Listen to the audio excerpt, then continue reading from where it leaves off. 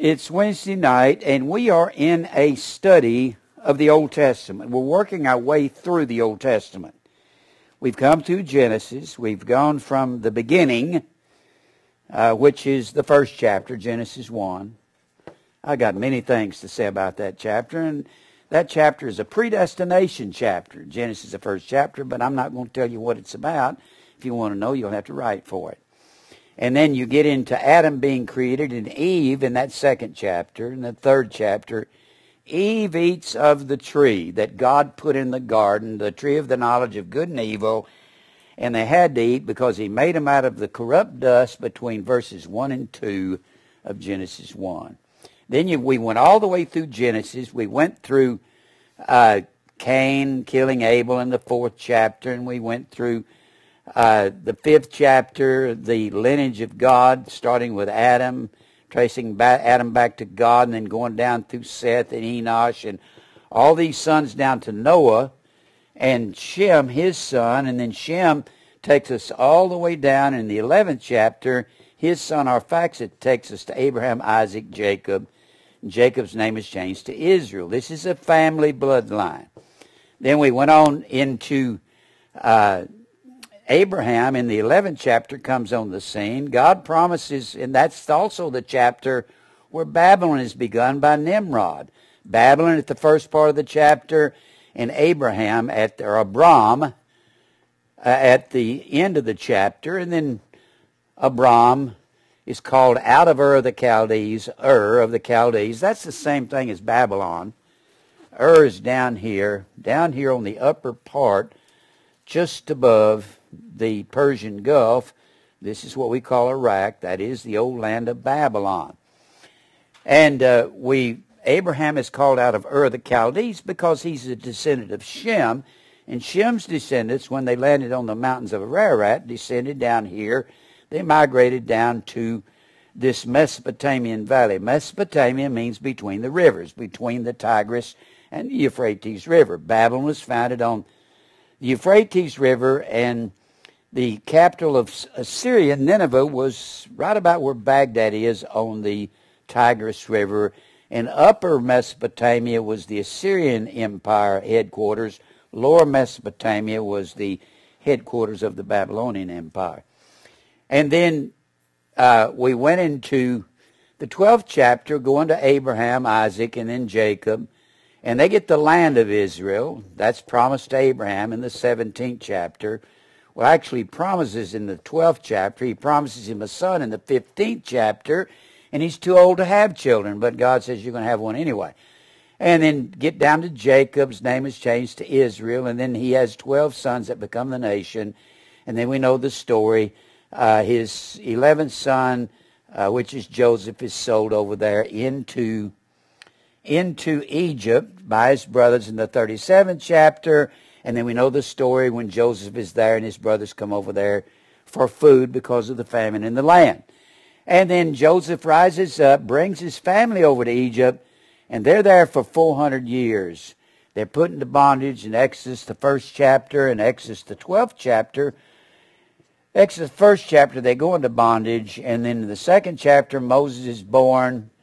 And then God calls Moses in the third chapter out of the burning bush. And then he goes to Pharaoh. And then he delivers Israel in the 12th chapter. That's the first Passover. When I see the blood over the doorpost of the house, I will pass over you. And the firstborn, just like our firstborn, will be spared. And we'll have a new body to go with these new souls that we've got. And then they're leaving Egypt. And they come to the holy mount of God, which is Mount Sinai, down here probably somewhere in the south desert of this Sinai Peninsula here. Here's the Red Sea down here. And they somewhere in that neighborhood, they go to Mount Sinai. And there in the 18th chapter, they arrive there. The 19th chapter, Moses goes up into the mountain, starts talking to God. The 20th chapter, he brings down the 10 Commandments. And then we've worked our way through here, and he stays at the mountain through Numbers, the 8th chapter. Numbers 8. And so all these adventures, and we're getting into the construction of the temple of God, and where we are, Moses is receiving the instruction from God in Exodus, the 25th chapter, about building the temple. We're going to get into the 26th chapter. I thought we'd get to that tonight, but I think that's going to be a few weeks down the road. Now, where we are, we're in the 26th chapter. 25th chapter. In the 25th chapter is the first time tabernacle is mentioned. Now, tabernacle actually has the same meaning as temple. It is the word mishkan, M-I-S-H-K-A-N. M-I-S-H-K-A-N. Now, you've got, in the Old Testament, you have two common words as the word that's been translated tabernacle. You have the word mishkan, means a shepherd's hut, or a lair. A lair, you hear me use the word lair, L-A-I-R. Lair is a home, a place a person lives. We speak of an animal's lair, a cave where a bear lives back in that cave, or where a fox's den. Those are lairs. A lair is a place or a home. And it means a lair for animals. It also means a temple. The word tabernacle means a temple or a place of habitation. And did God live in the temple? Well, certainly he did. He dwelt between the cherubim. He dwelt between the cherubim, and that's where the Ark of the Covenant was. He dwelt there. The word dwelt means to build a house, or it means to marry. Now, the Bible teaches us in that 54th chapter of Isaiah that God was married to Israel, and that the God that was married to Israel was the Holy One. And Peter stood at Pentecost and told the Pharisees, you killed the Prince of Life, you denied the Holy One, and denied Jesus, so they contradicted Jesus. So Jesus is married to Israel. Jesus is married to the church. Does he have two wives? No, he has one church, one body, one wife. And husbands, love your wives as Christ loved the church and gave himself for her in Ephesians 5:25. God doesn't love everybody. He only loves his wife. He only died for his wife. That's what the Bible says. Now, what we're going to be doing, you say, what in the world do you need Exodus for when you're talking about the New Testament? Remember, the Old Testament is a shadow. Let's look at, there's three particular verses I want us to look at. When it speaks of a shadow, skia, shade, a shade. Look over here in Colossians. In Colossians, well, before we go to Colossians, let's go to Hebrews 10. Go to Hebrews 10 first. This will probably be best. Go to Hebrews 10. Three particular verses I want you to look at concerning the word shadow. Now, Hebrews 10:1. For the law is everything here in the Old Testament when God built this temple, and he gives all of this to Moses from that 20th chapter through the 8th chapter of Numbers. But the law is Genesis, Exodus, Leviticus, Numbers, Deuteronomy. The Jews would classify this as the law, and everything after that in the Old Testament they would call the prophets. God classifies the law and the prophets all together. But as far as specific laws, God gives Moses on the mountain from the 20th chapter of Exodus through the 8th chapter of Numbers, he gives them specific daily laws to live by. And during these chapters, he is telling them how to build the temple. Why do we need to know this? Because in the New Testament, Everything over here was a shadow. It was a shade. The New Testament is the very image. And that word image is the word icon. It means likeness. It's the same word. For whom he did foreknow, he also did predestinate to be conformed to the image of his Son, that he be the firstborn of many brethren. And that word image is the word icon, likeness. So everything in the Old Testament was a likeness to the New Testament. Spiritual Israel, heavenly Jerusalem, the church. That's Hebrews 12:22. You have to study the Old to understand the New. You have to understand the New to understand the Old. They both go together. The law having a shadow of good things to come from the time of the Old Testament, and not the very image of things, could never with those sacrifices which they offered year by year continually make the comers thereunto perfect, or they could not teleos them. They could not, you remember that word from Sunday morning?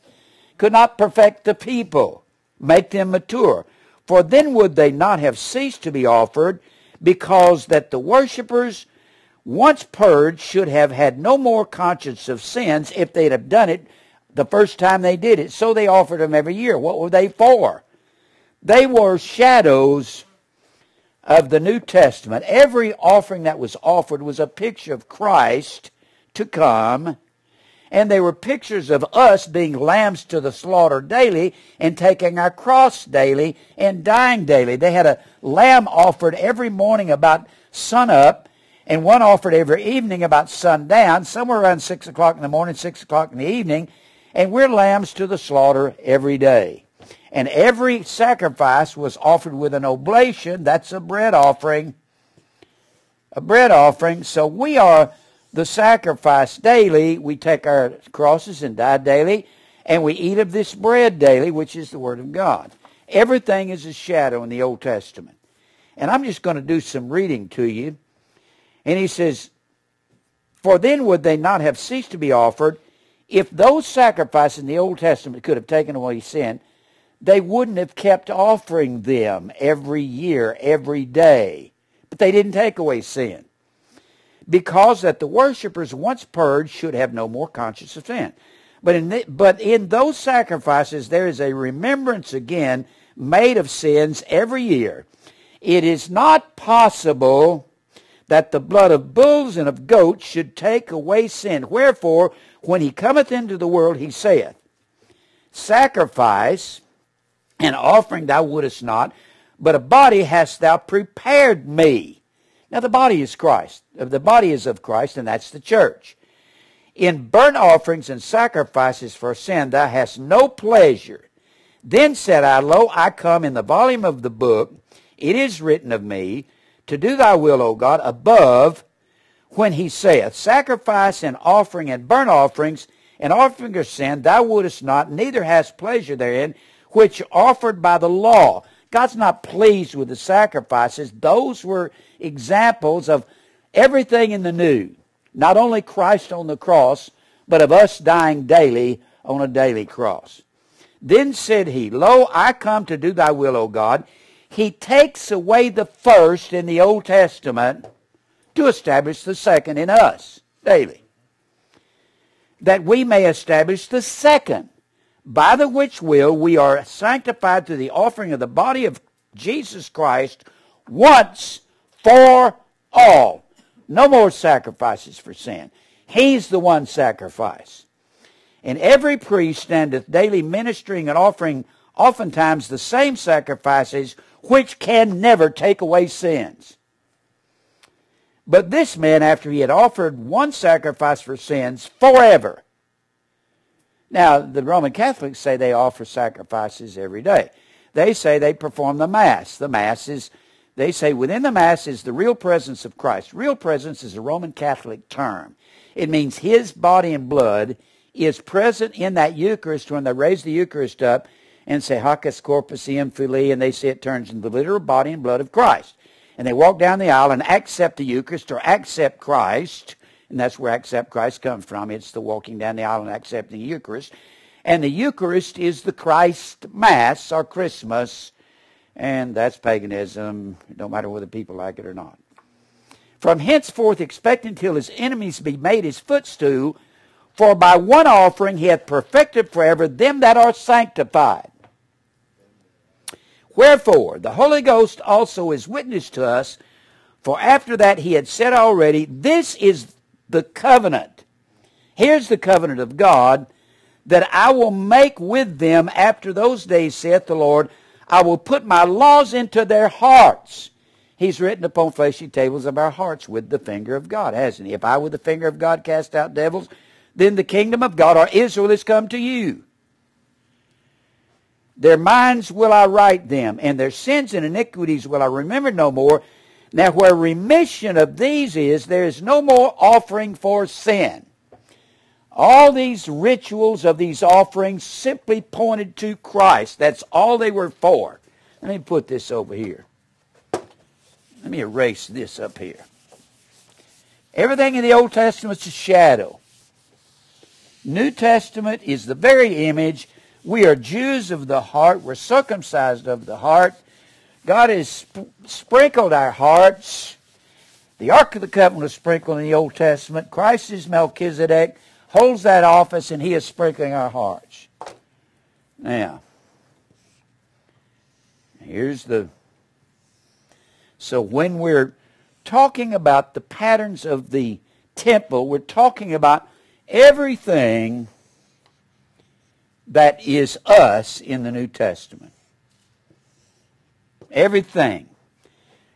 The first place you find that word tabernacle is in the 25th chapter of Exodus, the 9th verse. He says, I want you to make a pattern of the tabernacle. And the tabernacle was built into Solomon's temple in that 7th chapter, starting in that 7th chapter of 1 Kings, over in 2 Chronicles. 6th chapter, you'll see a lot of the same things it says in the 7th chapter of 1 Kings.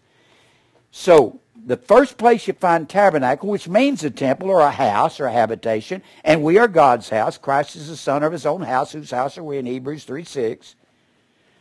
And how could all this be without God preordaining it? Was it accident? No. Does God know who his house is? This was called the house of God. The Ark of the Covenant was sprinkled. You had inside the Ark of the Covenant, you had Aaron's rod that budded. We rule with a scepter of righteousness. That's in our hearts. Hebrews 1:8. Hebrews 1:8. We rule with a rabdos, R-A-B-D-O-S, of euthetos.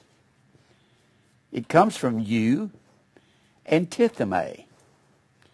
It means a well leveling to the will of God. That is the rod that we use that's equivalent to Aaron's rod that budded. Well, Aaron's rod that budded, God said, bring me 12 rods, one from each tribe, and the one that springs forth and blooms and resurrects, that will be my ruler, the one that will be the priesthood. Well, have we resurrected? Do we spring to life? Yes, that's the same picture. The law was written on tables of stone. And over there, we just got through saying, he said, I'll write it in their hearts. Says the same thing over in the 8th chapter. He says, I'll write it in their hearts. And over here, the law is written in fleshy tables of our hearts. There in 2 Corinthians, the 3rd chapter, the first 4 verses there, fleshy tables of the heart. Fleshy tables. And the pot of manna was in the Ark of the Covenant. And the bread, which is the Word of God, is in our hearts. Word of God or bread. And the Bible, and let's go ahead and read the rest of this. Their sins and iniquities will I remember no more. Now where remission of these is, there's no more offering for sin. Having therefore, brethren, boldness to enter into the holiest by the blood of Jesus. Well, they took once a year, a high priest would take the blood of a goat, not a lamb. When the Bible says God hath made him to be sin for us, in that 5th chapter, 2 Corinthians, he He put the sin on Christ. Goats are a type of sin. They're unbelief. God took the blood of the goat and sprinkled it once a year by the high priest, went through the veil and sprinkled it on the Ark of the Covenant 7 times. Boy, that don't make any sense to us, does it? On the Day of Atonement was Jesus the goat. Well, he wasn't a goat, but God made him that in our place, didn't he? As a substitute. The reason the goat had to die was for the sins of all the people of Israel. And that was on the 10th day of the 7th month. 10th day, 7th month. Now, and there's so much more in this. Law is written, we're the bread. Now the Bible says there in Revelation, the 4th chapter and 5th chapter, that the prayers of the saints, that this is the altar of incense that goes up as a sweet-smelling savor to God. This is the very image. This is the shadow. Then the Bible says, we being many are one bread and one body. We're the bread. Now let's finish reading this here. We enter in by a new and living way. We enter into the holiest. The Holy of Holies was the holiest. This was called God's house. By a new and living, and the word is hodos, way. The way into the holiest in the Old Testament was by a son of Aaron,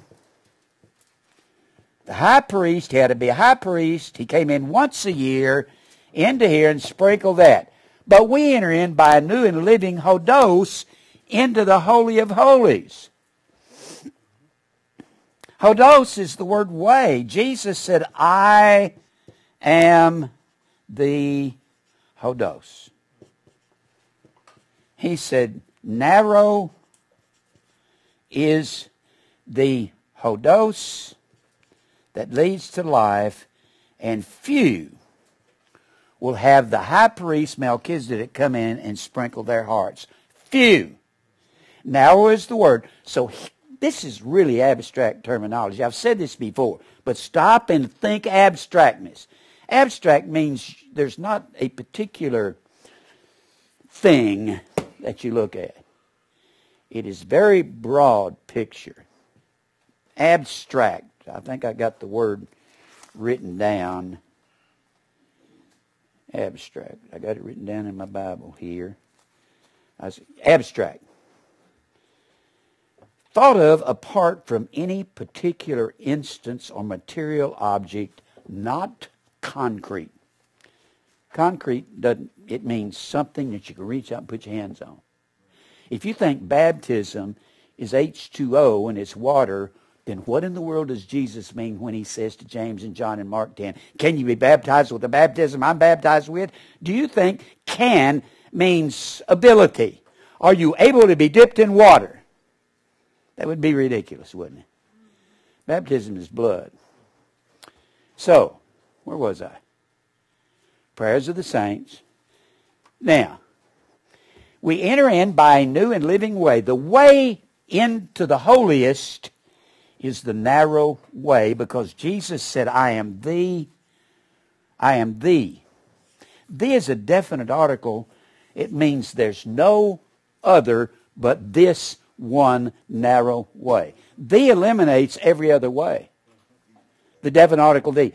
If he said, I am a way, that means there could be other ways. But when he said, I am the way, definite article means there's no other. And if he says narrow is the way, then the way into the holiest is the narrow way. Narrow is the word telebo. It means to crowd through or open, like you're going through a turnstile. It's one-on-one. It's you and God, nobody else. It comes from the base word thalipsis. Every time you find the word tribulation in the New Testament, many times you find the word affliction, but every time you find the word tribulation, it is the word thalipsis. We must through much tribulation enter the kingdom of God. Acts 14:22. So, the way into the Holy of Holies now is tribulation, persecution, trials, fire. This is the way into the holiest, which is our hearts, into the house of God, whose house are we? And aren't we the temple of God? Now, let's keep reading. By a new living way, which he hath consecrated for us through the veil. Here's the veil right here. Now what's the veil? What happened to all this over here in the Old Testament? Colossians 2:14, the law was not blotted out. The rituals of the law were blotted out. Blotting out the handwriting of ordinances. There's two handwritings, one on tables of stone, the other on fleshy tables of the heart. Which one do you think was blotted out? Tables of stone. All the rituals over here are being fulfilled in us in the New Testament. So tribulation, fire, and trials causes us to mature. And a blood baptism was a death, wasn't it? And when our hearts are sprinkled, like the Ark of the Covenant was sprinkled, and the heart was a place of understanding, that's death to the old self, death to the old me, death to my understanding and understanding spiritually. Do I learn that all at once? No. It takes years to learn that. Now, of course, you got the 7 candlesticks out here. You got the table of showbread, so forth. Let's read the rest of this. So this once a year, 10th day of the 7th month, the high priest went in there and sprinkled the Ark of the Covenant. Let's read, keep reading. We enter in by a new living way, which he hath consecrated through the veil, that is to say, the veil, i.e., his flesh. When you see i.e., that means that is to say. Another term for the veil is his flesh. That's what it means. So, the veil equals the flesh. Now, what is the flesh? John 6. I've got to go through this. John 6. Jesus says he is the bread that's come down from heaven. But he's in us, isn't he? All right. Now, the veil is his flesh. I'm going to say something, but I don't think I'll say it yet. All right.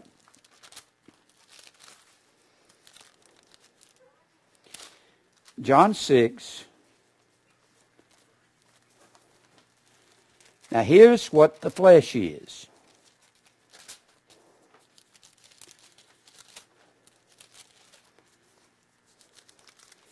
John 6. Verse 51. I am the living bread which came down from heaven. If any man eat of this bread, he shall live forever. And the bread that I will give is my flesh. Then the bread and the veil are the same thing, aren't they? Bread equals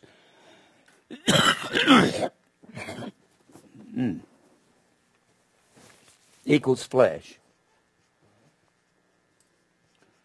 All right. Now, let's keep reading here. And the bread is the flesh, which I will give for the life of the world. And the Jews therefore strove among themselves, saying, can this man give us his flesh to eat? Then Jesus said unto them, verily, verily, I say unto you, except you eat the flesh of the Son of Man. What if I said eat the bread? What if I said partake of the veil? You're going to have to partake of what's inside the veil, aren't we? And drink his blood, you have no life in you. Boy, that... Of course, to drink blood was to drink of a cup, and that's an old ancient idiom that means death to self. Yeah, where can you find that? Look up cup in McClintock and Strong. And they'll tell you all about the cup of salvation. Israel is a cup of trembling, and whoever touches Israel, there'll be a cup of trembling. And you have that all through Scripture. Jesus said, Father, if it be thy will, let this cup pass from me. He didn't say let this grape juice pass from me. He said let this cup, let this death, if it be thy will, nevertheless thy will be done. Whoso eateth my flesh and drinketh my blood hath eternal life, and I will raise him up at the last day. For my flesh is meat indeed, and my blood is drink indeed. Now the word indeed is A-L-E-T-H-E-S. It means of truth. Of truth. Aletheia, A-L-E-T-H-E-I-A, is the word truth. And aletheia, truth, comes from the word lanthano. Lanthano means to lie hid. Placing the alpha in front of a word as a negative particle negates the word, gives an opposite meaning. It means not to hide anything. When you eat the flesh of Christ, you don't hide anything. Well, what is flesh? Flesh is the word sarx, and it is feminine gender. Flesh is feminine. When he says the veil is the flesh, flesh is feminine. What is the flesh of Christ? The church, isn't it? It's the bread. 1 Corinthians 10:17. We being many are one bread and one body. So the bread is the body. Bread equals the body. And what's the body? The church. We partake of the church there in Colossians, the first chapter. Colossians, first chapter. Gosh, I didn't mean to get into this, but this, I've got to kind of put all this in this study. Colossians, first chapter. And then we'll finish. All right. Colossians 1.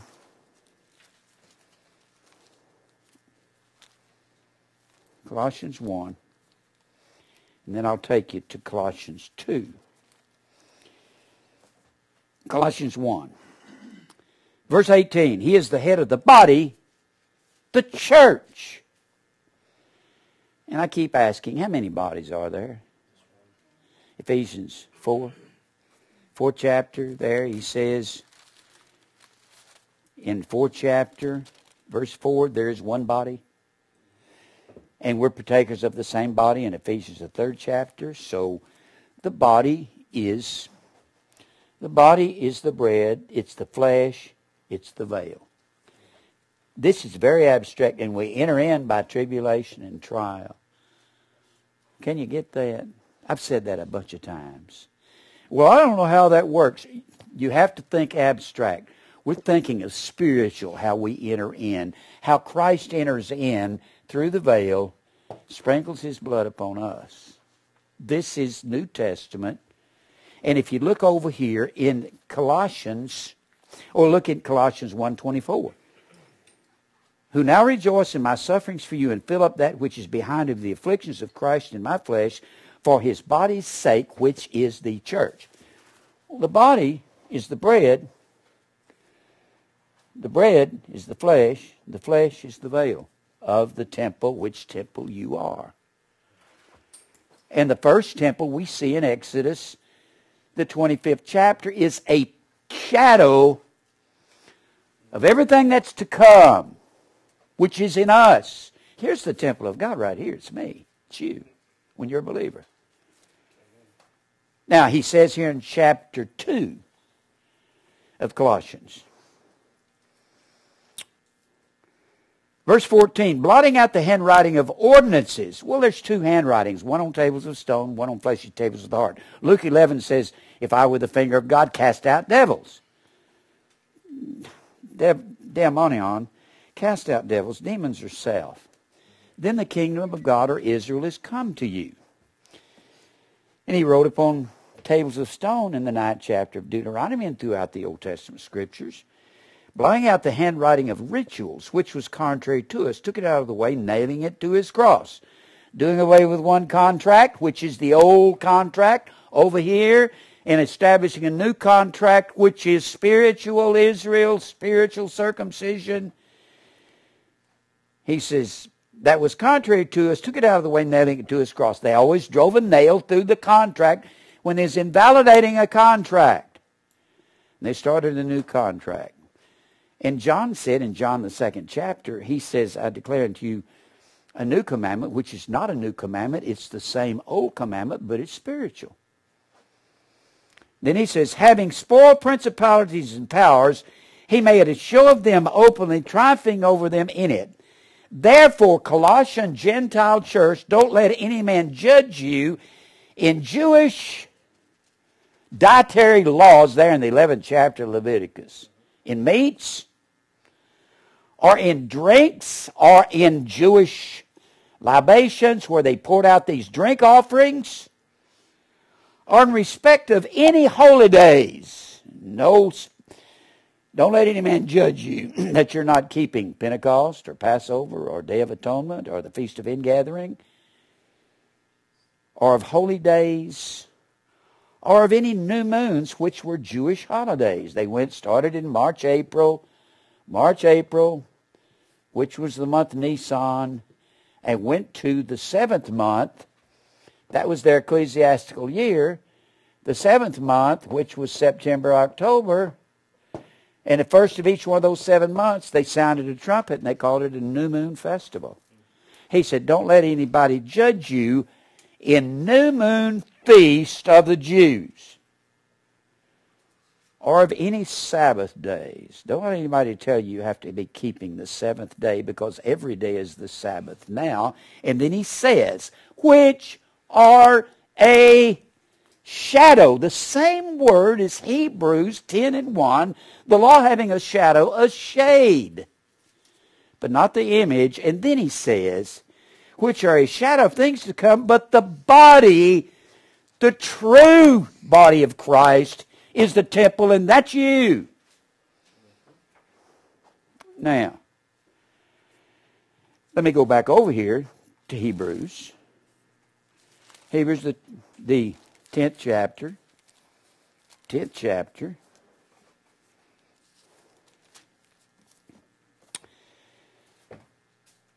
And we enter in by the blood of Jesus Christ into the holiest, verse 19, by a new and living way, which he hath consecrated for us through the veil, which is the same thing as the flesh, which is the bread, which is the body, which is the church.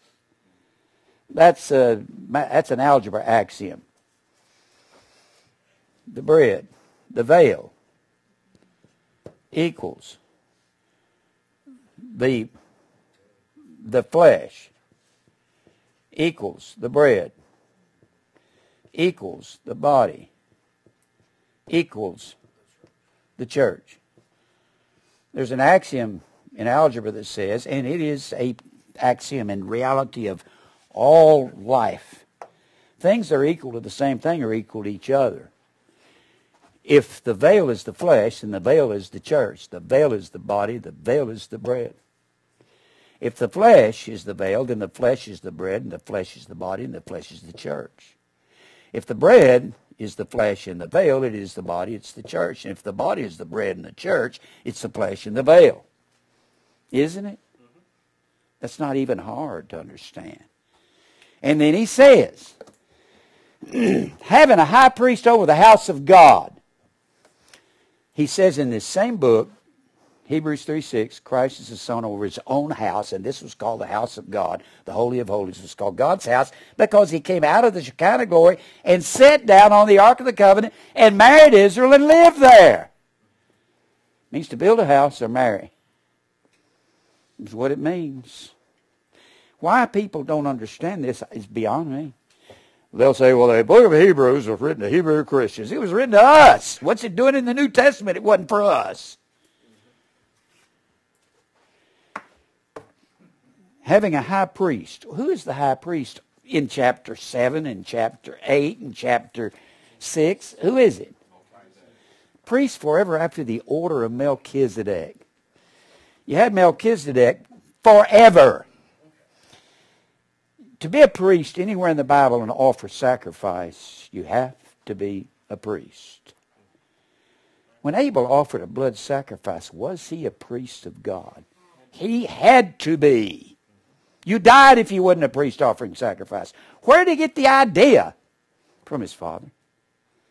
Where did his father Adam get it from? When God killed an animal to cover their sin in the garden. They took some fig leaves, the works of their hands, and Abel did what his father said and offered blood. And he got it from Jesus, pre-incarnate, before he was called Jesus. He was Jehovah in the garden who walked with Adam. That was Jesus before he was called Jesus. Jesus was a priest in the garden killing that animal, wasn't he? Who was he then? He held the order of Melchizedek, which means priest of Salem, or king of Salem, or king of peace.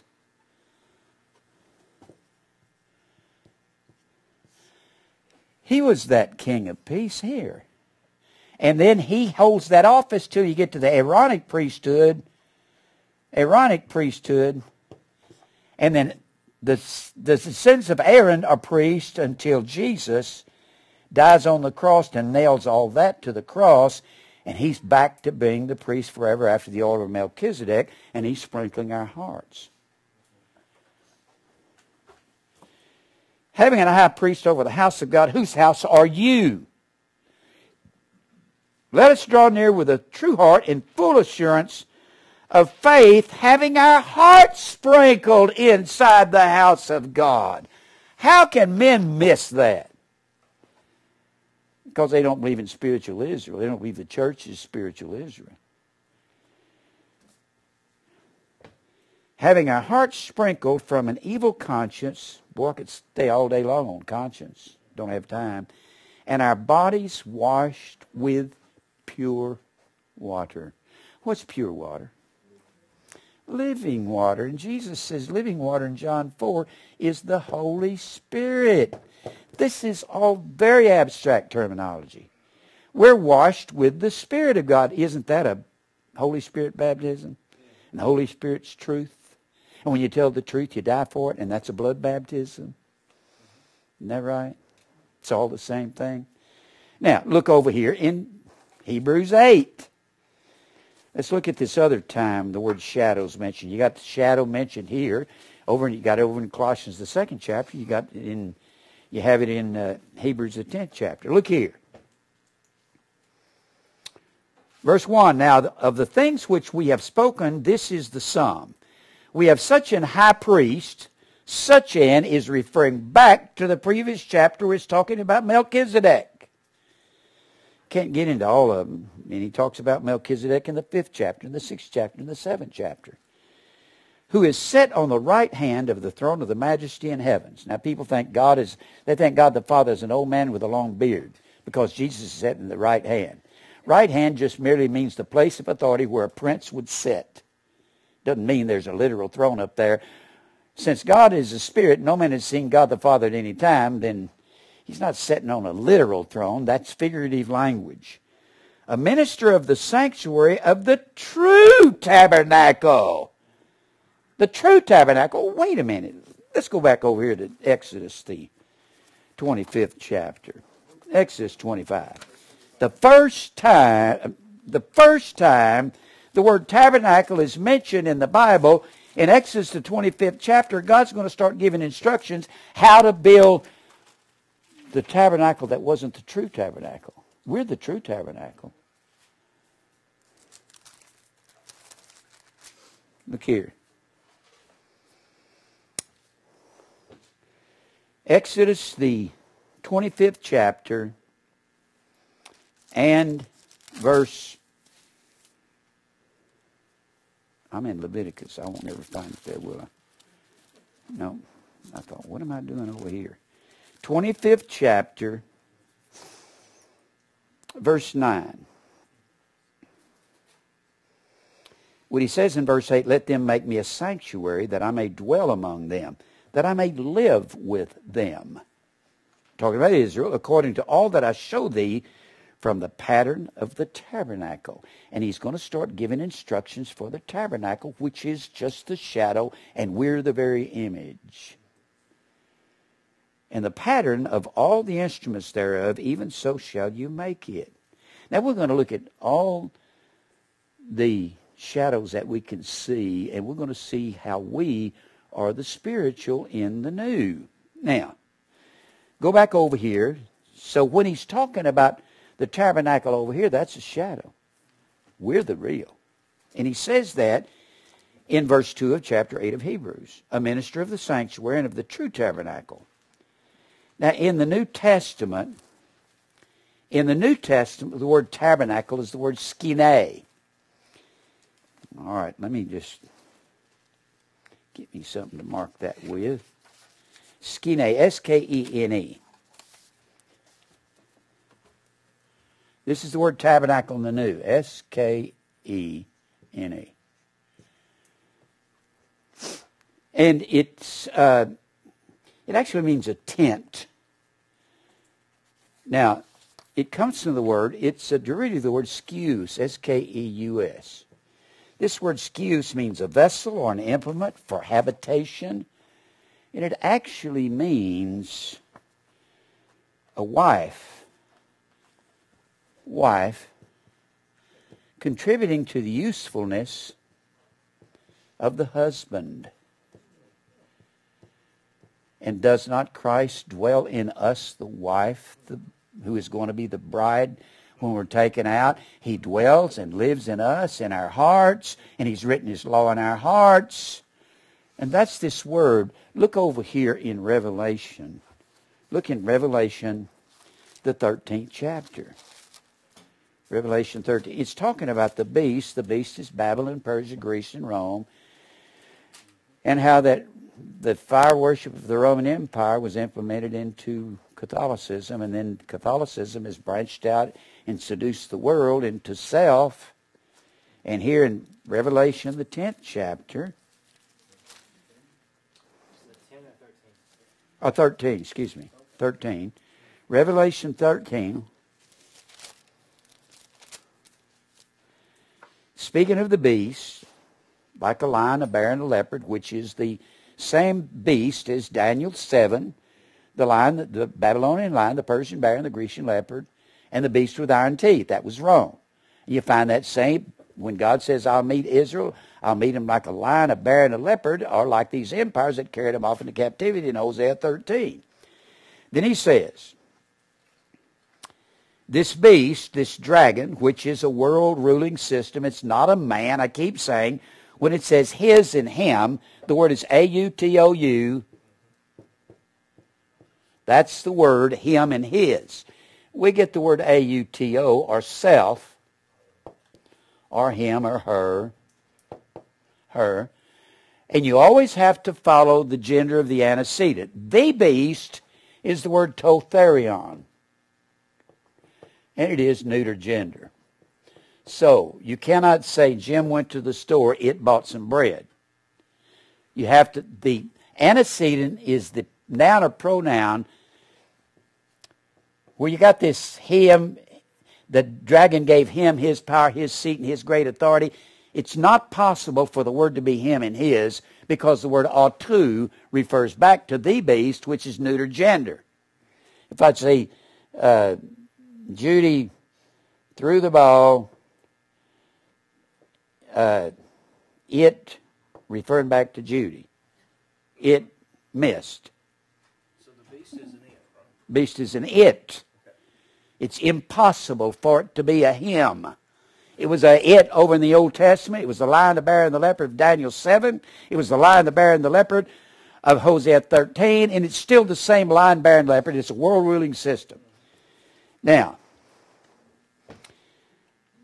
and I'm not going to go into one of the heads. A head was the capital city of an empire, and one of the heads was wounded to death. That was the Roman Empire that was outlawed the fire worship system, reinstituted into Roman Catholicism. And they worshipped the dragon, verse 3, which gave power unto the beast, and they, Dracon. I don't want to get into this. This is all night. Can I just kind of skip some of this? I love teaching on Revelation. They worshiped the beast, saying, who is like unto the beast, who is able to make war with him?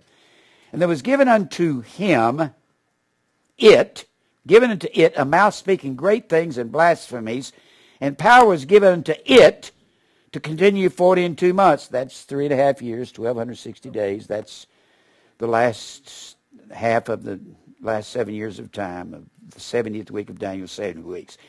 And he opened it, and it opened its mouth in blasphemy against God to blaspheme his name and God's tabernacle. The word tabernacle is the word excuse, the church. The church is going to be attacked at the end of time, and it's under attack now, spiritually, because people don't believe these truths. And them that dwell in heaven, and heaven was the place of the ruled. Look over here in Revelation 21. Revelation 21. And I saw new heaven and new earth. Of course, we find that phrase the first time in the 65th chapter of Isaiah, where God says, I'm going to have new heavens and new earth. Heaven is the ruling class, the earth is the ruled. Israel was ruling everybody as long as they were obedient to God. When they quit being obedient to God, God says, I'm going to have new heavens, which is the church. So new heaven and new earth, for the first heaven and the first earth were passed away. Earth was the ruled, heaven was the ruling class. Get your McClintock and Strong, look up heaven, and it'll tell you heaven and earth in there. When some man says, I'll move heaven and earth to get to that woman, it means I'll move all the ruling people and all the ruled. And there was no more sea. And I, John, saw the holy city, New Jerusalem. That's heavenly Jerusalem, the church of the firstborn. This is a picture of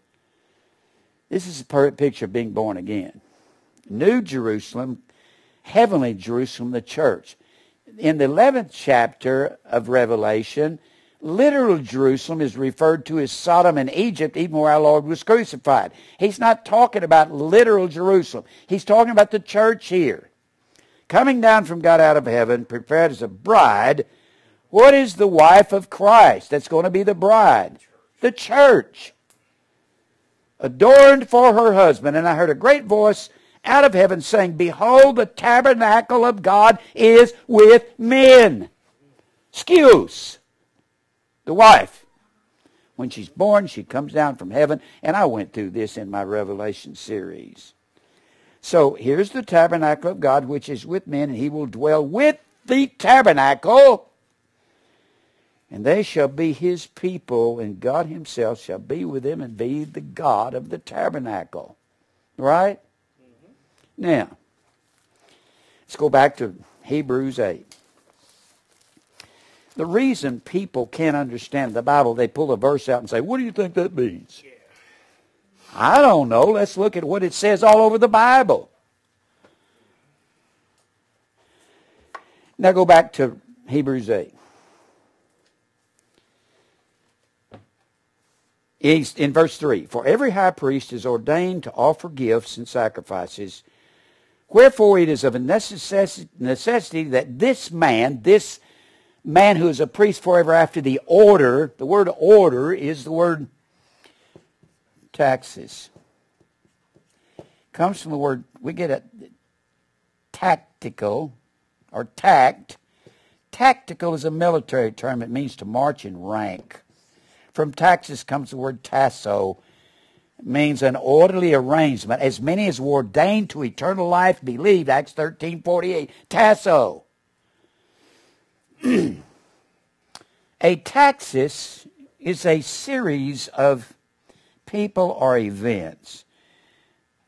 Being a priest forever after the order of Melchizedek, he held the office of Melchizedek in the beginning, but when Abel came along, you didn't have an Aaronic priesthood, did you? There's only two royal priesthoods in the Bible, the Aaronic priesthood and the Melchizedek priesthood. Which priesthood did Abel have to belong to offer a blood sacrifice? He had to be in the order of Melchizedek.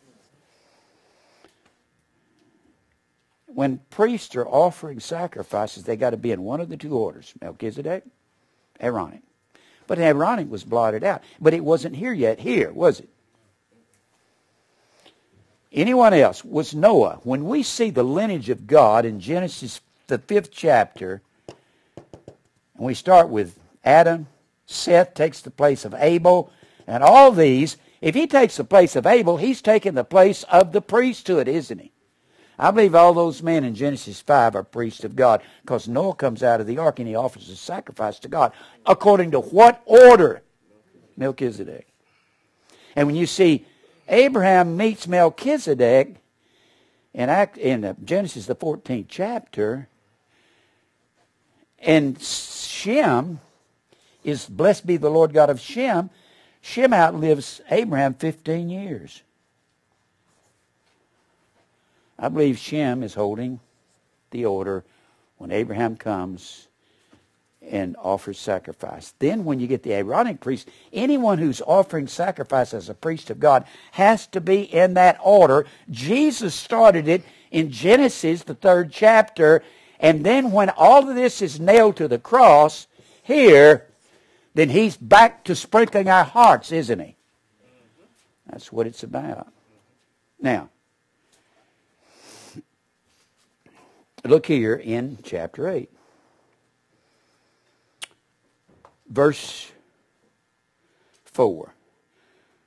For if he were on earth, this Melchizedek order, priesthood, which is Christ, which is not on earth now, at this point, he should not be a priest, seeing that there are priests that offer gifts according to the law, who serve unto the example, hupodema, to exhibit before the eye. Hupo, D-E-I-G-M-A. To exhibit under the eye. They're an example, and then it says, and shadow. They were a shadow of Christ who was to come to sprinkle our hearts, weren't they? That's what they were. Now, who were a shadow of heavenly things. We talked about all those holy days and Sabbaths and new moons in Colossians, the 2nd chapter, were a shadow. We've talked about Hebrews 10 and 1, the law having a shadow. He's saying everything in the Old Testament was shadow. We're the real thing. We're God's temple. Who serve unto the example and shadow of heavenly things. And Moses was admonished of God when he was about to make the tabernacle. That's talking about Exodus, the 25th chapter, when he's about to make the tabernacle. When he's given these instructions. That's where we got to. Do you think Exodus has anything to do with this? Does that have anything to do with us? Everything. For see, saith he, that thou make all things according to the pattern. Tupos is the word pattern. Type. It's a type of us. But the real thing is us. The real Jew is us. We're circumcised with a circumcision made without hands. We're baptized with the baptism of Christ, which is blood. Then he says, there a shadow. The pattern was showed to them in the mount, in verse 5. And now he hath obtained a more excellent ministry in us. Can you see that? By how much also he is a mediator of a better covenant. Better than the one that was all rituals in the Old Testament. All these, everything over here was a picture and a type of us, wasn't it? Which was established upon better promises than this over here. For if that first covenant had been faultless, this one right here, if that had been faultless, then should no place have been sought for the second which is in us. Can we see that? I'm trying to go real slow and cover a lot of things I've covered before because it goes along with this tabernacle that God's telling Moses to build starting in the 25th chapter of Exodus. For finding fault with them, he saith, behold, the days come, saith the Lord, when I will make a new covenant with the house of Israel. Whose house are we? People that don't like the church being Israel And Israel, the church, can't see any of this. They hate that. Dispensationalists hate this. Dispensationalism says the Jews are over here and the church is this dispensation. The only problem is the word dispensation is the word O-I-K-O-N-O-M-I-A. It's the same word as stewardship. And oikonomeo is the word steward. Now, steward is one who takes care of a house. It comes from oikos, which is house, nomos, law. It's the law of the house of God. That's us. Well, goodness, I guess I ought to read that. I mean, I've quoted it all night. Hebrews 3. Hebrews 3 for people who are going to doubt this. So you just paraphrase that. No, I didn't. Hebrews 3. Verse 6. But Christ as a son over his own house, whose house are we? It doesn't say if. It says holding fast the confidence and the rejoicing of the hope firm unto the end. And that's what we do. Now back to Hebrews 8. If the first covenant had been faultless in verse 7, then we should have no place for a spiritual or the very image of the second. For finding fault with them, he saith, behold, the days come, saith the Lord, I will make a covenant with the house of Israel and with the house of Judah, and they're going to come back together and be one there in Ezekiel the 37th chapter and Isaiah the 11th chapter, not according to the covenant that I made with their fathers. Then this is going to be something different, isn't it? It's the church. That I made with their fathers in the day when I took them by the hand and led them out of the land of Egypt. And that's where we are in Exodus 25. Because they continued not in my covenant, and I regarded them not, saith the Lord. For this is the covenant that I will make with the house of Israel, or my spiritual Israel. And Israel, they're not all of Israel, which have obtained, the election hath obtained this, and the rest were blinded. God's elect are those who he's chosen to be spiritual Jews. A Jew is not outwardly, but of the heart. And the house of God is spiritual, and that's us. That I will make the house of Israel, after those days, saith the Lord, I will put my laws in their mind and write them in their hearts, and I will be to them a God, and they shall be my people. And that is not talking about literal Jews. That's talking about spiritual. Talking about spiritual circumcision. It's talking about us becoming part of the same body of the church there in Ephesians, the 2nd and the 3rd chapter. We're no longer aliens from the commonwealth of Israel. Now we are joint heirs with them. Now, he says, I will put my laws in their mind and write them in their hearts, and I will be to them a God, and they shall be my people. Now, let's go back over here to Exodus, the 25th chapter.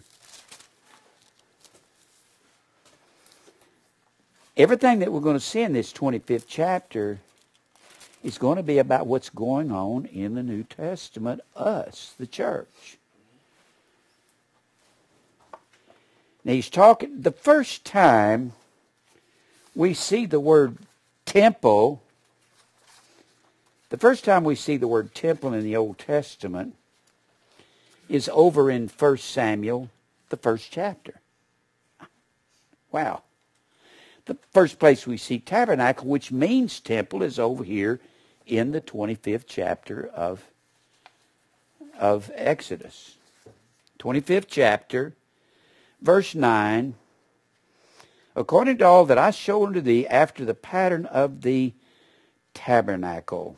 And we've said that word is the word Mishkan, means a residence, and that's where God lives. It means a temple or a habitation or a place to dwell.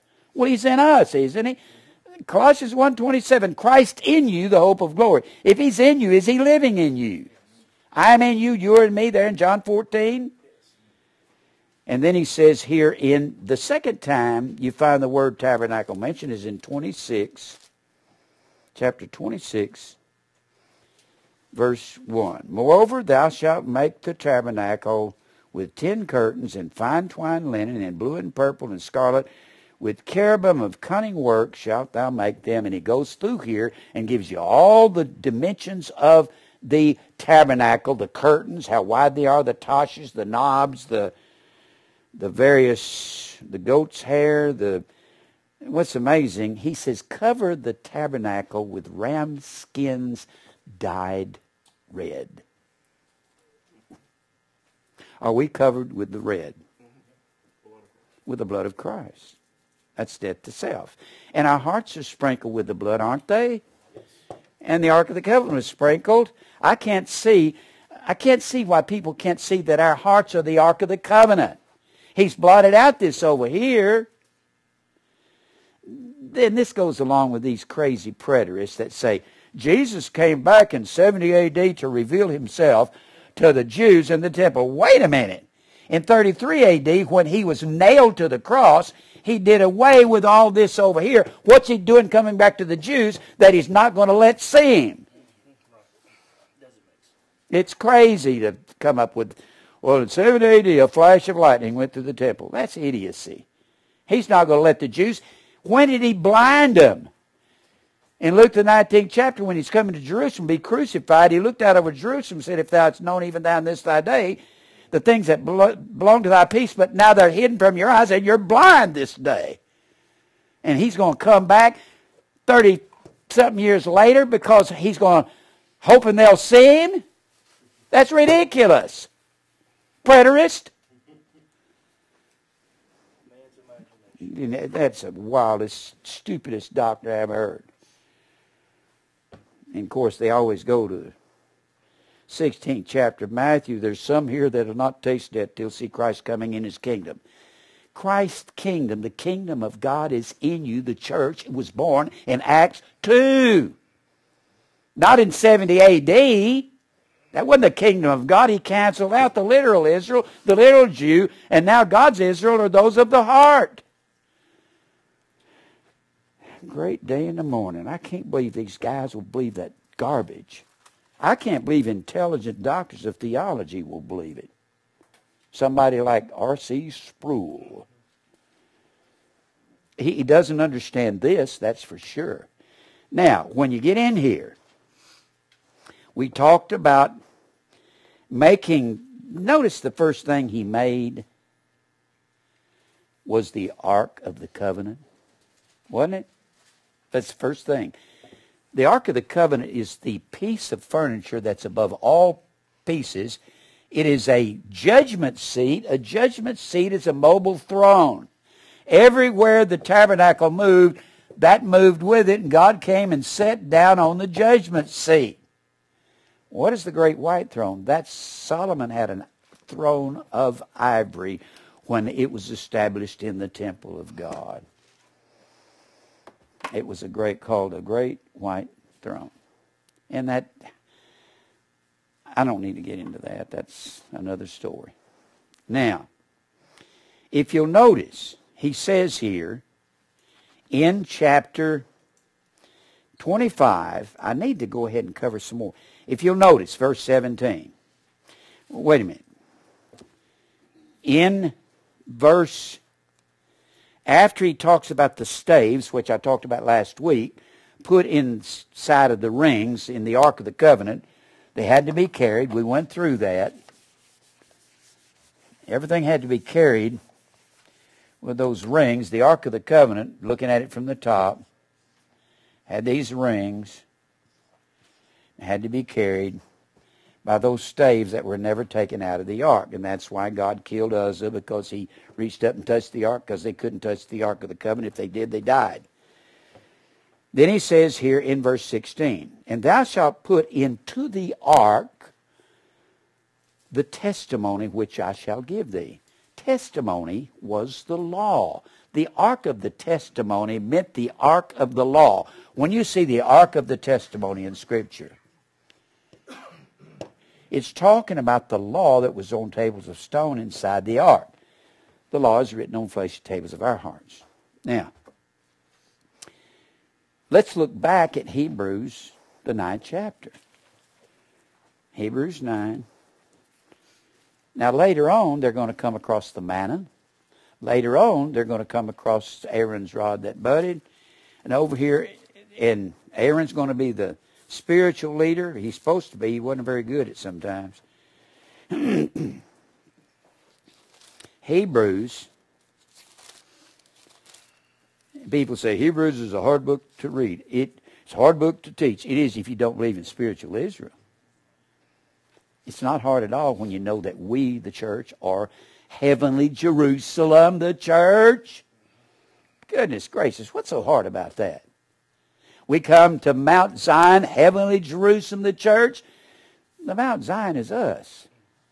The word Zion, by the way, means sunny. And we are pro-horizo, predetermined for the light, the sunny light. Now, Hebrews 9. Look at chapter 9, verse 1 of Hebrews. Then verily the first covenant had also ordinances, and may I add, which were nailed to the cross with Christ, right?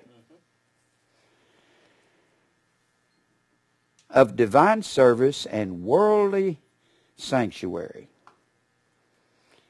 I believe that word comes from the word cosmos. It means earthly or arrangement. For there was a tabernacle made, and that's the one he's telling him in the 25th chapter of Exodus, and in the 26th chapter of Exodus, verse 1, to make. For there was a tabernacle made first, wherein was the candlestick. Right there. Here's the tabernacle. There's the Holy of Holies. This is the outer sanctuary. And there was a candlestick there. Right there. Candlestick. And the table. And showbread. Which is called the sanctuary. You got showbread right here. Right there. And showbread, which is called the sanctuary. And after the second veil, which is called the holiest of all. Here's the first veil here, coming in. This is the second veil. After here is the holiest. The house of God, whose house are we? Where he lives.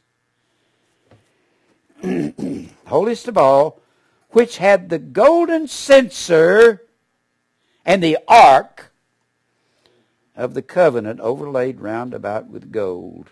And inside the ark of the covenant was a golden pot that had manna, and Aaron's rod that budded, and the tables written on by the finger of God. That was inside here. What is the censer? What?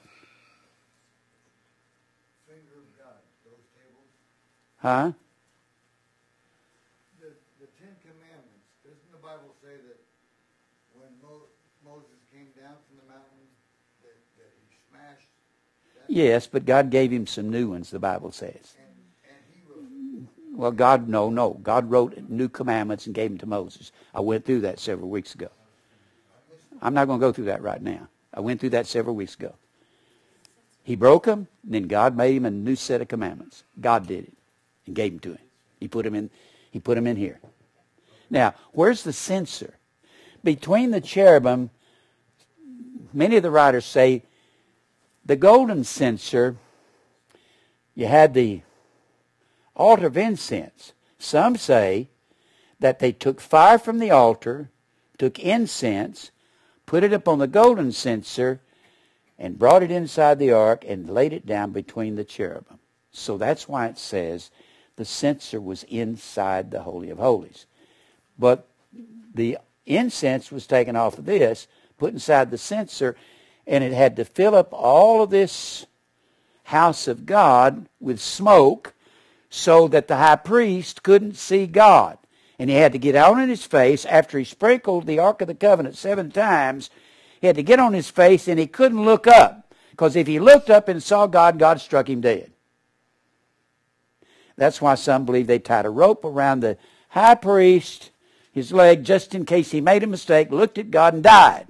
They could drag him out and say, all right, now which one of you sons is next? Whew. You want that? You want to be the next high priest to go in there? Not me. If he did one thing wrong, he'd die right there. Man, God was serious, wasn't he? All right. Now, where was I?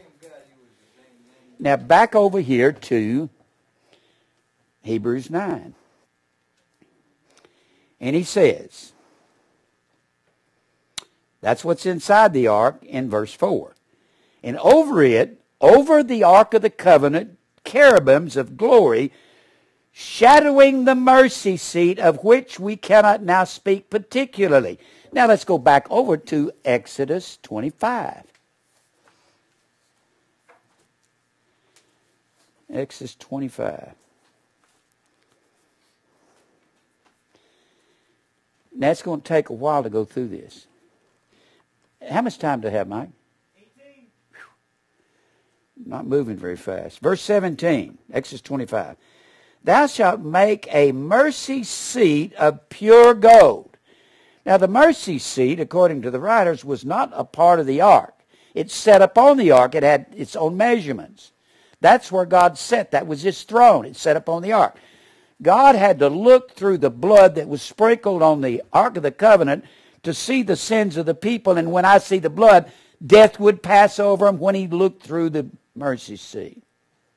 When he looked through the blood sprinkled on the mercy seat, and he saw the sins were forgiven because the goat had been killed on the Day of Atonement. That's the 16th chapter of Leviticus. We see the what they call the scapegoat. It's actually Azazel, which was an old ancient term for Satan.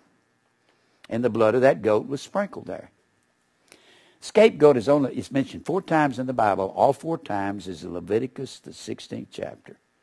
That's a description of the Day of Atonement when you read it. And I'm going to come back to the mercy seat next week because there's so much to say on that. The word mercy seat in 1 John 2 and 2, he is the propitiation for our sins. Haliasmos. Mercy seat and propitiation are the same word in the Greek. But I don't want to get to that right now. Look here. Thou shalt make 2 cherubim. It's pronounced cherubim. Probably not the full pronunciation because they had so many guttural sounds. The Jews did. Cherubim. Probably something along that line. Did a lot of that in their speech. Some people say, you're pronouncing that wrong. Nobody's pronouncing any of it right. Even in the Greek, they had musical tones to all the words 2,000 years ago, and we lost the musical tones a long time ago. So if somebody says, Jim Brown, it's Hadas, not Hodos. It looks like Hodos, and I don't really care how you pronounce it. I want you to pronounce it the way it looks, phonetically, so we can remember it, okay? Nobody's a Greek expert anyway, and you Greek teachers know that.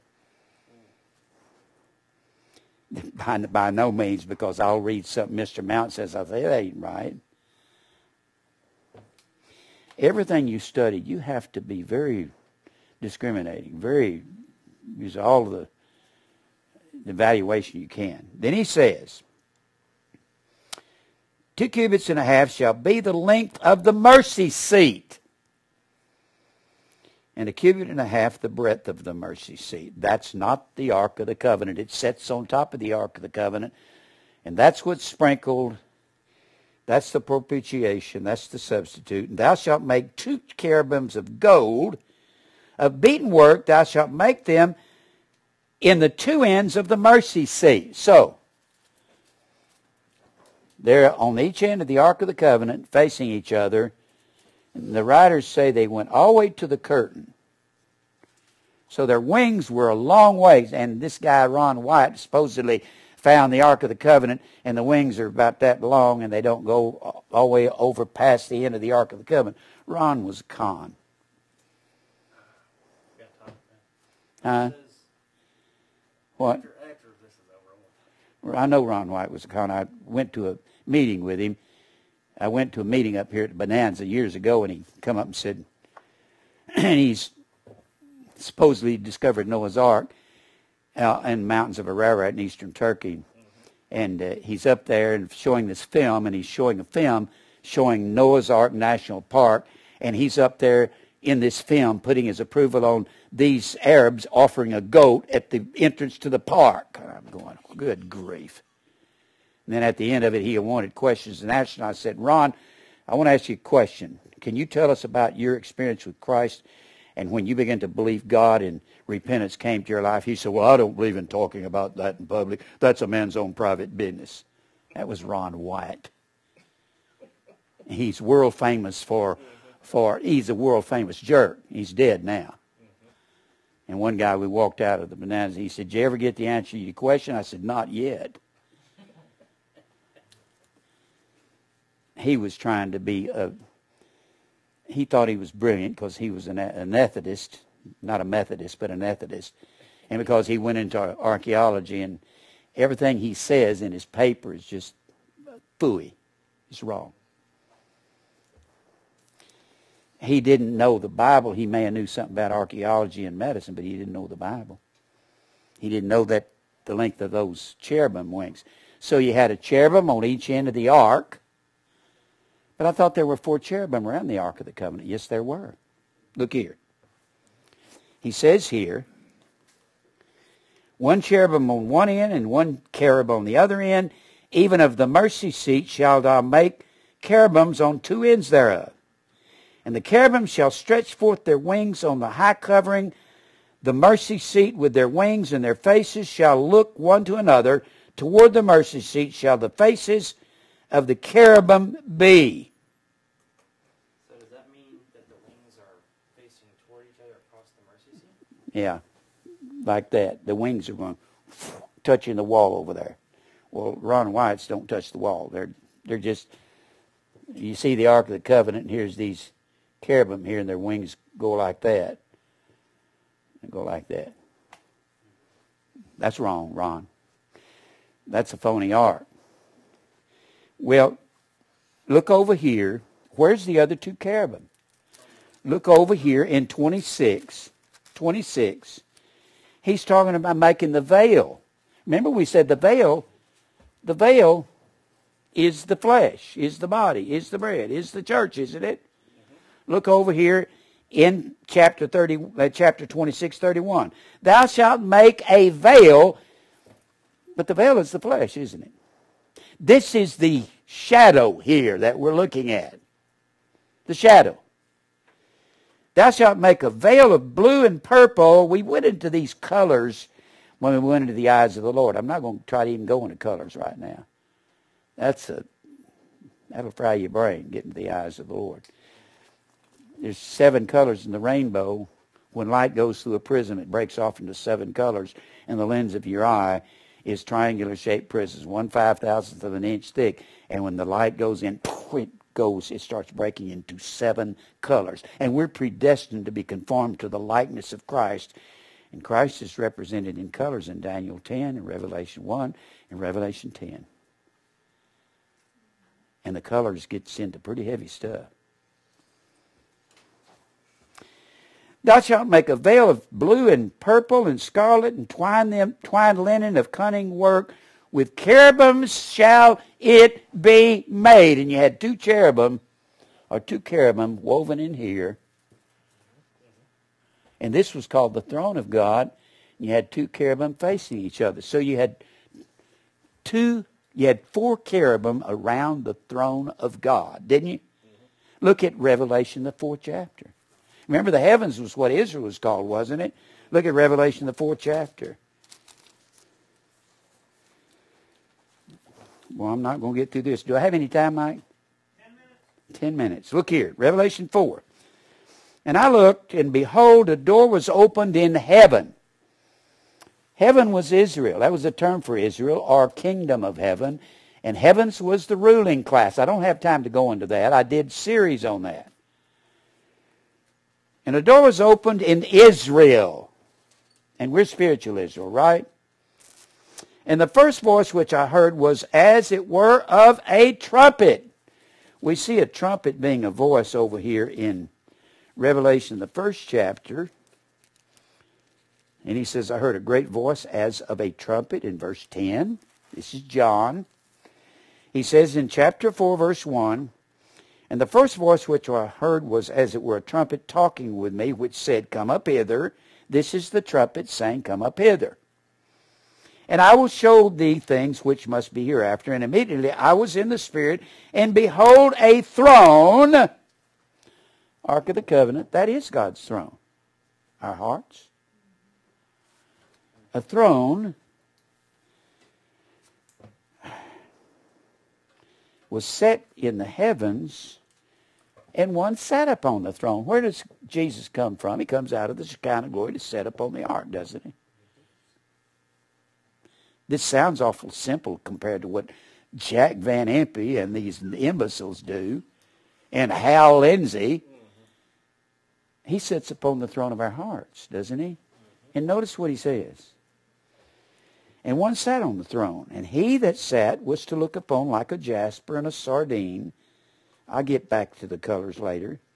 And there was a rainbow round about the throne. 7 colors in the rainbow. Goodness. Takes a lot of time to get into that.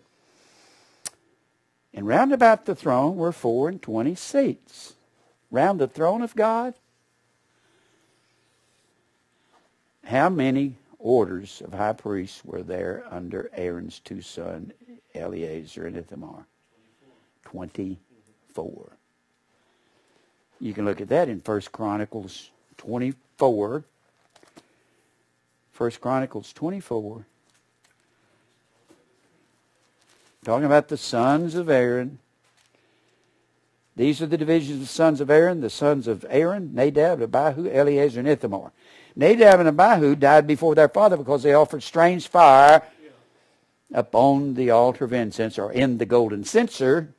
Probably took fire from the candlesticks, which it just wasn't supposed to come from there. It had to come from the altar. Or they had the wrong incense in there, a wrong combination, wrong recipe. And it was Ithamar and Eleazar that executed the priest's office. And there were more chief men found of the sons of Eleazar than the sons of Ithamar. All the high priests of Israel came from these 2 boys of Aaron. And there were divided among the sons of Eleazar were 16 chief men of the house of the fathers, and 8 among the sons of Ithamar, according to the house of their fathers. That's 24. That's the 24 elders here, sitting clothed in white raiment, and they had upon their heads crowns of gold.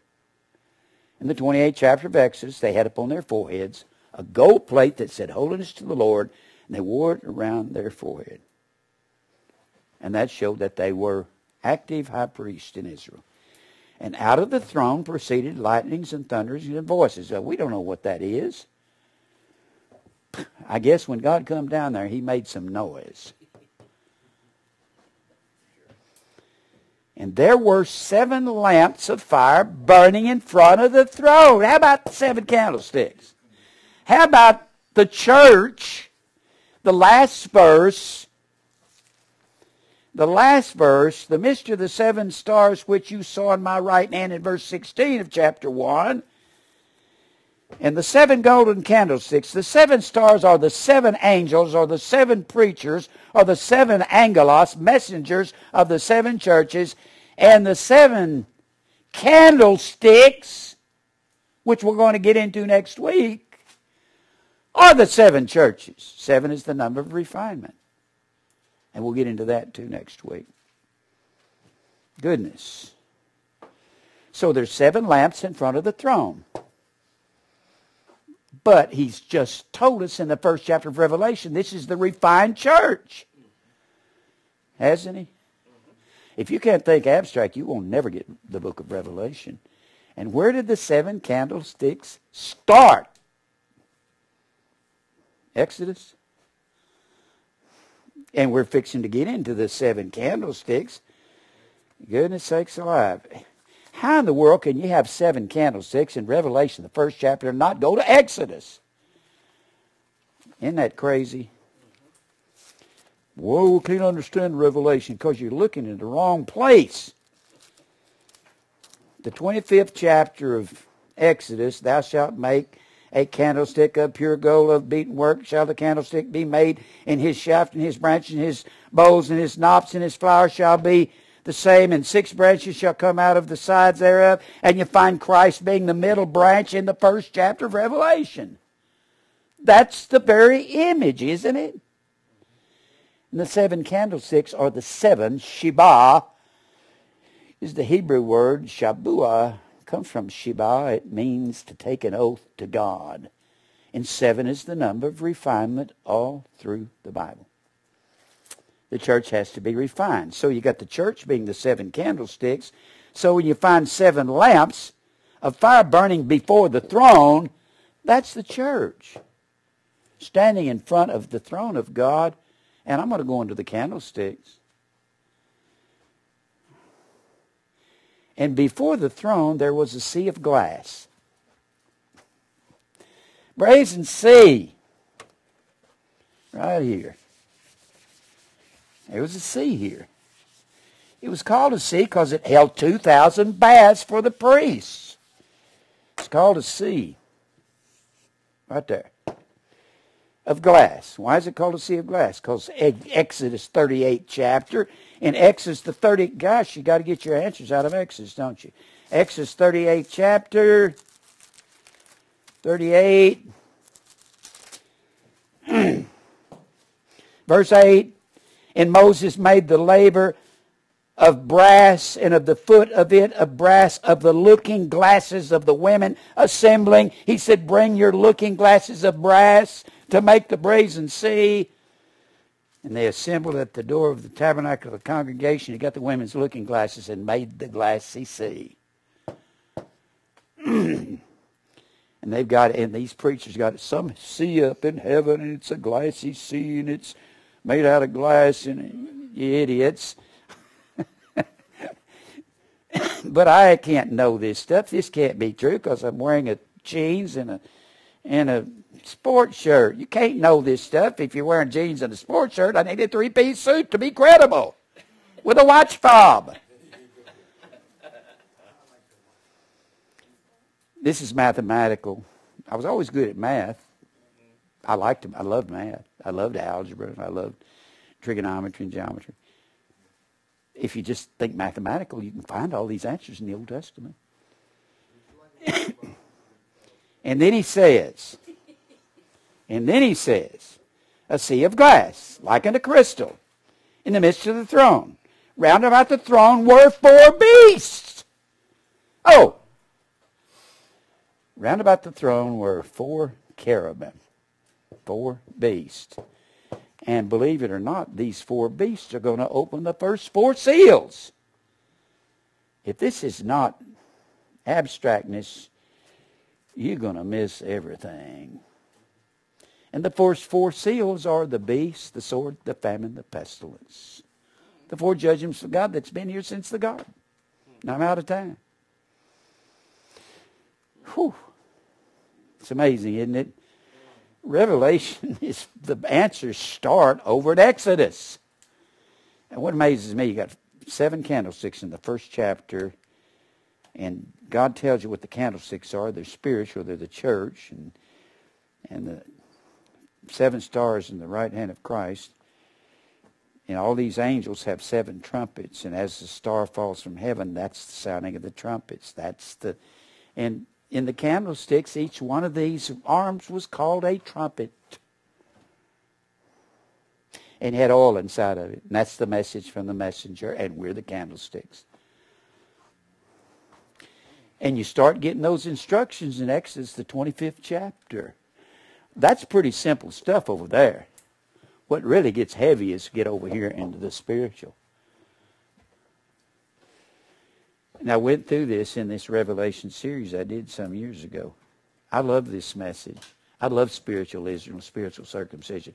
It doesn't make any sense any other way. These people who want Jack Van Impe and all of his ambulances and big holes in the ground and helicopters coming up and demons, and it's just dumb.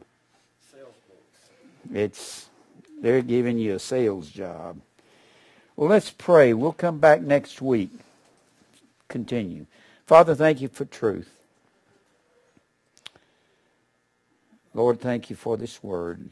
Let us continue to see it, Lord. Lord, I pray for the flock that they learn these truths. I pray that